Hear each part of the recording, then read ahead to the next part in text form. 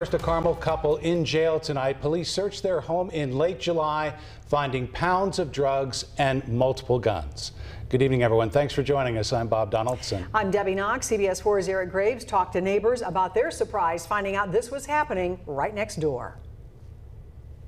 Almost 2 months ago, the Hamilton-Boone County Drug Task Force raided this home behind me here in Carmel. Inside, they found 25 guns, marijuana, cocaine, and other drugs, some within the reach of children. Joseph Herring and his wife Keon Herring are both in jail, charged with a laundry list of crimes including dealing drugs and possession of an altered firearm.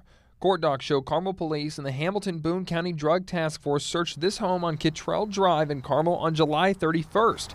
Inside, they found 25 guns. 4 of them were stolen from places like Indianapolis and Illinois. Joseph is a felon and is not allowed to have guns.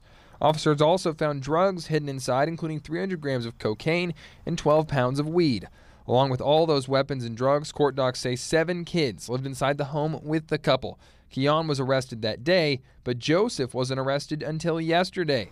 Neighbors we talked to say they saw the search happen. People out with their long guns, just police activity, mostly concentrated in front of the house this time. They eventually pulled the wife out, arrested her, and I guess he got away. Coming up at 6, we'll tell you about the first time neighbors say officers came to this house with guns drawn. Reporting in Carmel, Eric Graves, CBS 4 News.